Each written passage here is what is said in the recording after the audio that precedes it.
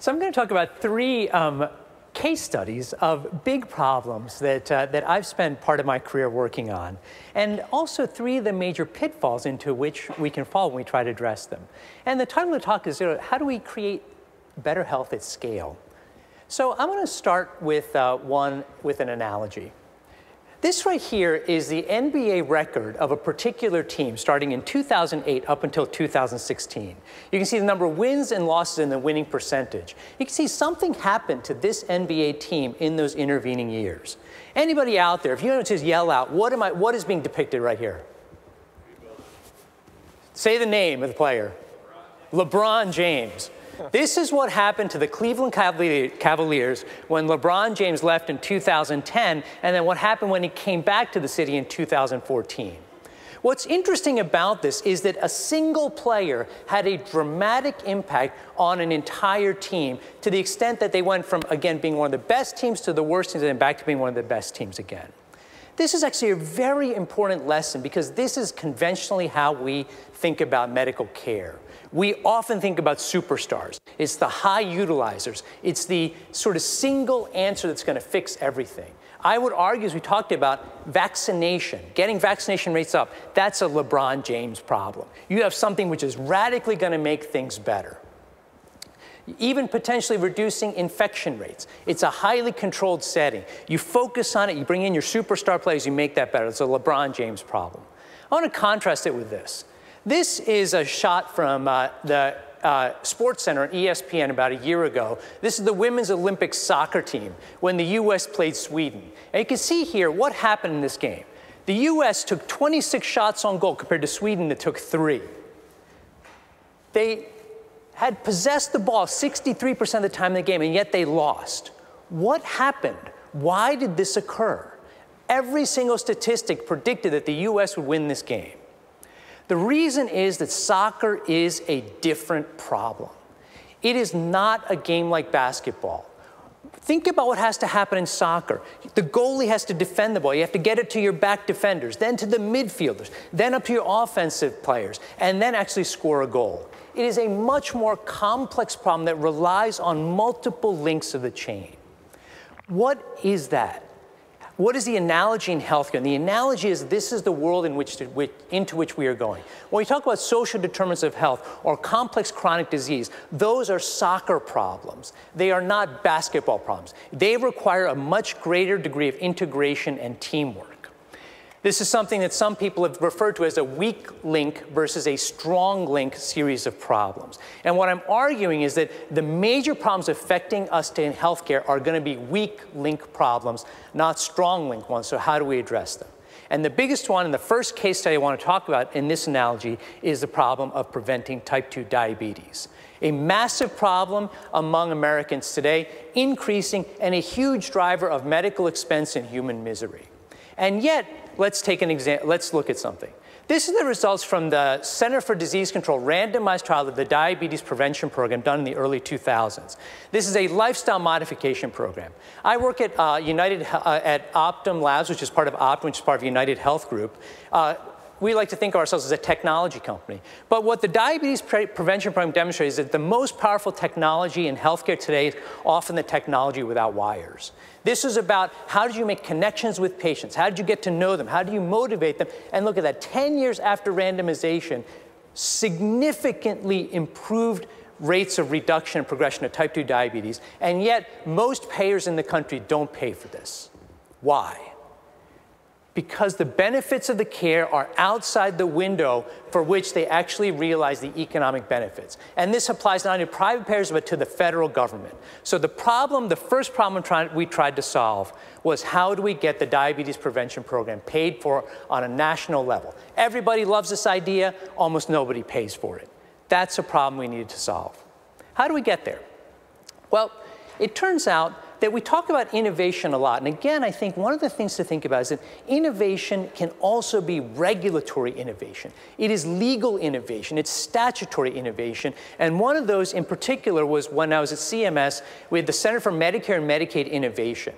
One of the key features of that was that through statutory policy, if programs were funded there and you were able to show that they saved money or improve quality, or ideally some combination of both while keeping the other one stable, that then the federal government, through Medicare, had the rulemaking authority to change Medicare policy.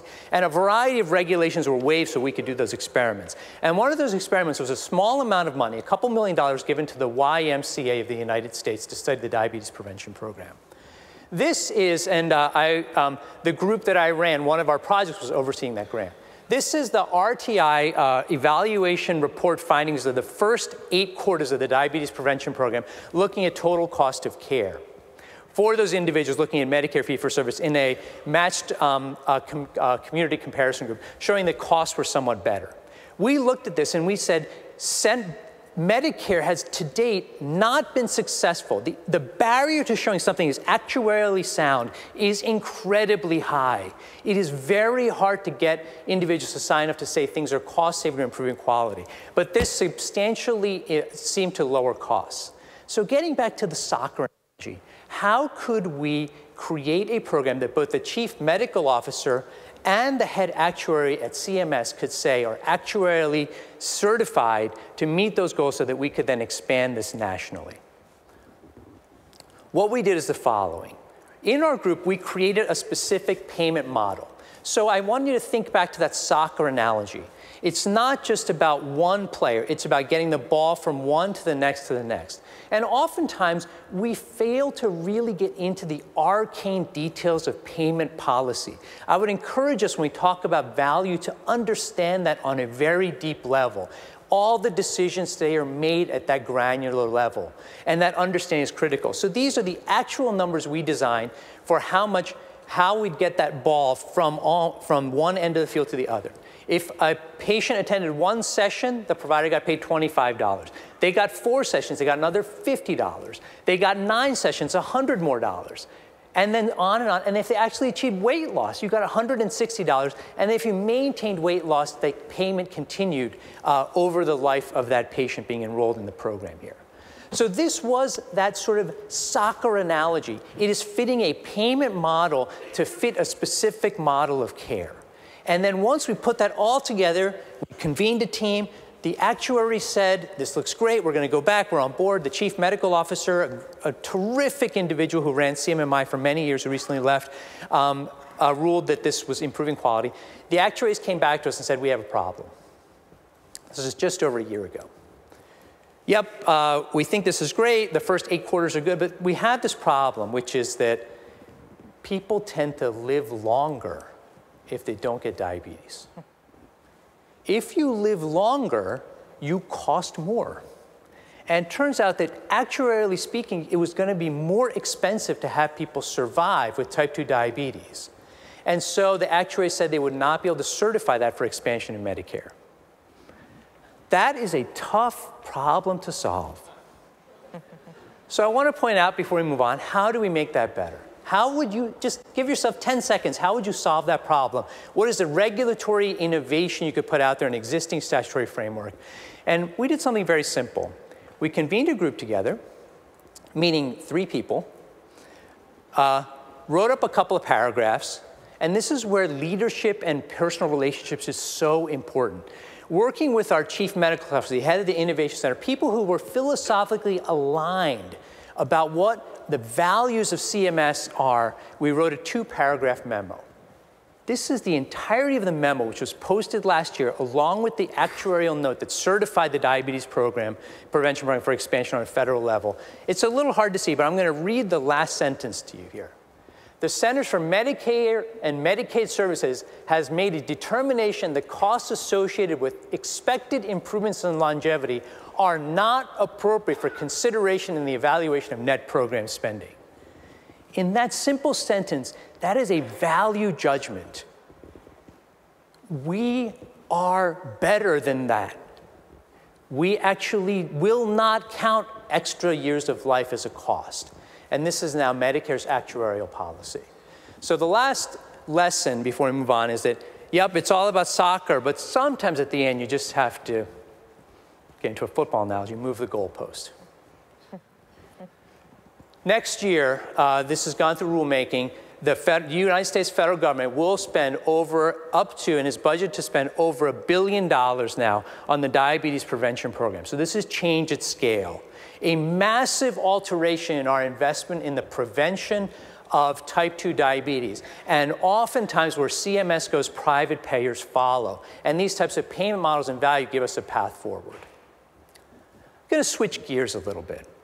We talked about the error of treating healthcare as a superstar game rather than one that's really dependent on soccer. I'm going to go to a different analogy here. For years, my family and I, we loved American Idol.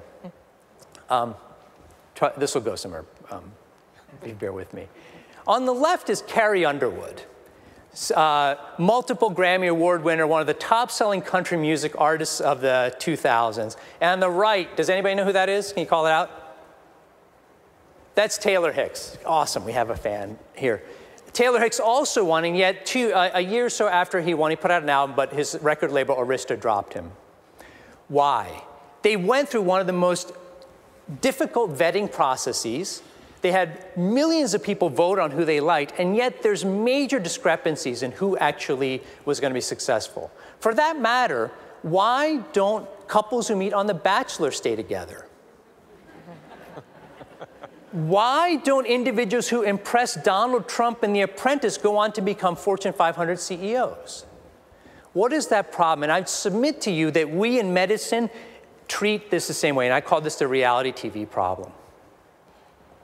Because the ostensible goal of reality TV is to identify the most talented recording artist, the most compatible couple, the best model, the best business person. Think about it in health.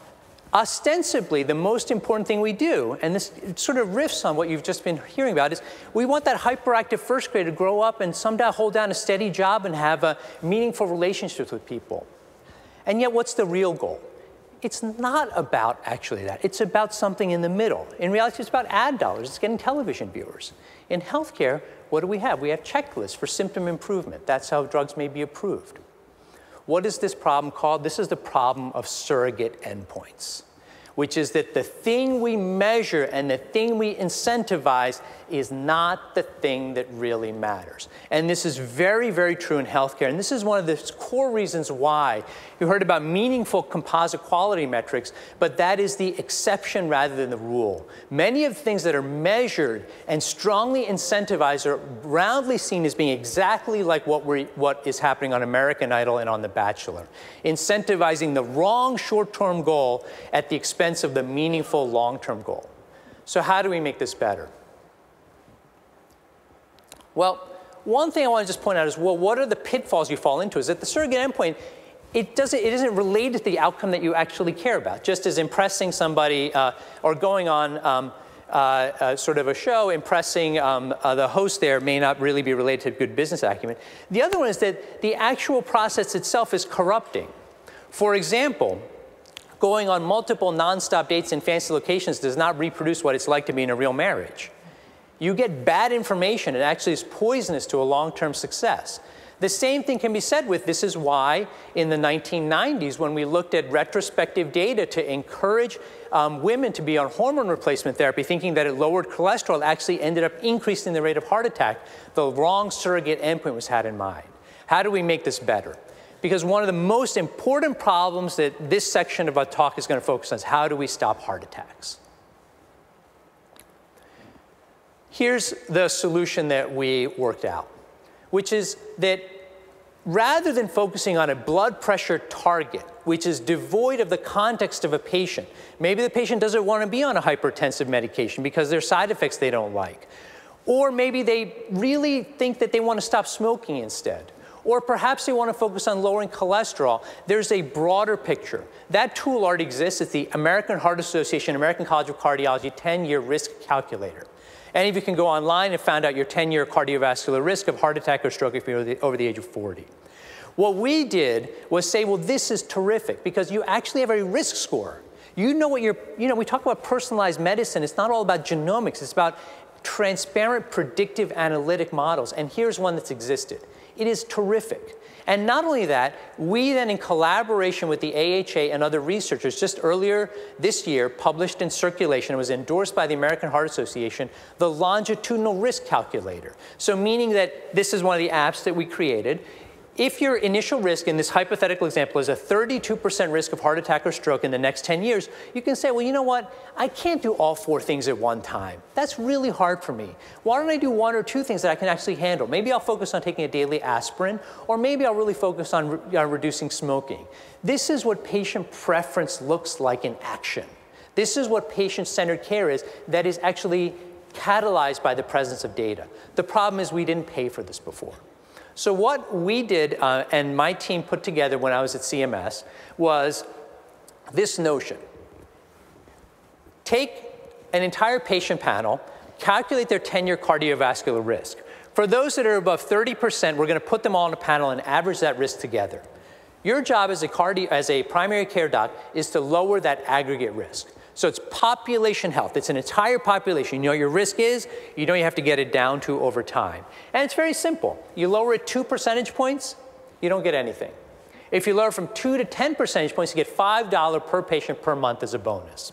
A couple $1,000s a year. And if you do it more than 10 percentage points, instantly, by the way, all of this is done through modifiable risk factors. This is not dependent on age. We worked all those models out. Then you get $10 per patient per month. Will this work? So this is incentivizing that conversation. And right now, this went live early this year. It's the largest randomized trial of prevention ever done. It's a cluster randomized design, 500 centers in the US, those are some of the locations. 3.3 million Medicare fee-for-service beneficiaries are being randomized now. And then we'll have some results. Probably the first cut will be available, I believe, publicly later this year, and the rest will be available on an annual basis. But again, this is getting back to that problem. This is how you solve the reality TV problem. You create a surrogate endpoint that is actually a predicted risk of an important long-term outcome, and you incentivize change there, and you don't mess with all the little components of it, but you focus on that outcome in some way. This is the path forward to paying for long-term health and prevention. The third problem I want to talk about, and the third trap that we fall into, is that we think of data as being too complicated for people to understand. But the fact is, it's not that it's too complicated, it's that the ways in which we present it and the ways in which we talk about it with everyday people don't resonate. And I was particularly moved by this. I remember this is several years ago, in the disparity I saw in how the public responded to 2 different things that happened in 2009. This is the first. I enjoy watching, I'm a New England Patriots fan, in 2009, something very funny happened. For some of you can see it. There was this big decision about whether or not the team should have gone for it on a 4th down where they had short yardage against the Colts. They actually did go for it. They didn't make it, and the Colts came back and won the game. And the next day, and this is the point I'm making, the level of sophistication on ESPN, in the newspapers, and on the blogs in terms of the mathematical probabilities that was calculated was truly astonishing. And it's hard to see that right there, but that's the New York Times blog and a bunch of others. They calculated a bunch of probabilities. They said 78% versus 70%.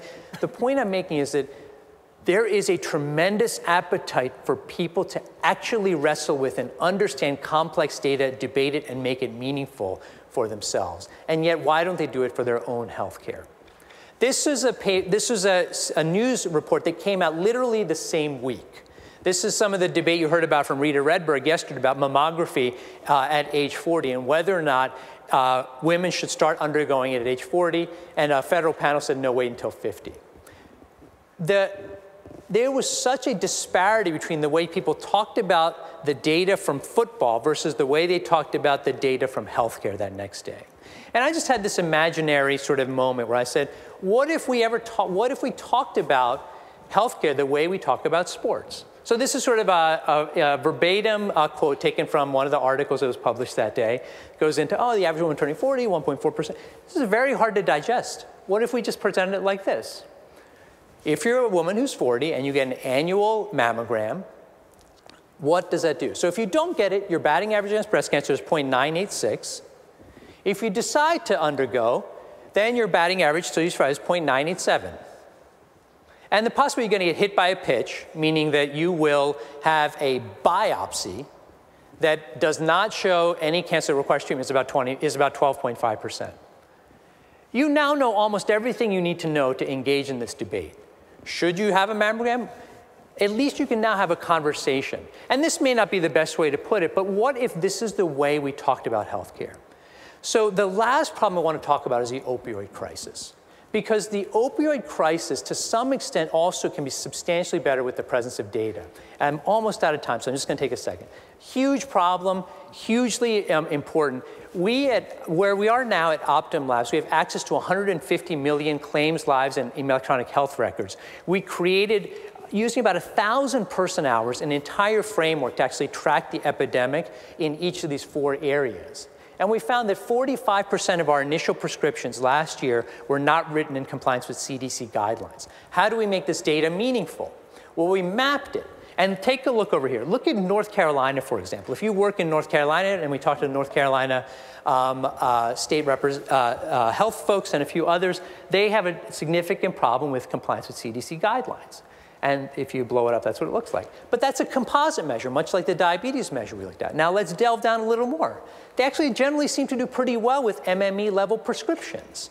Their problem is duration.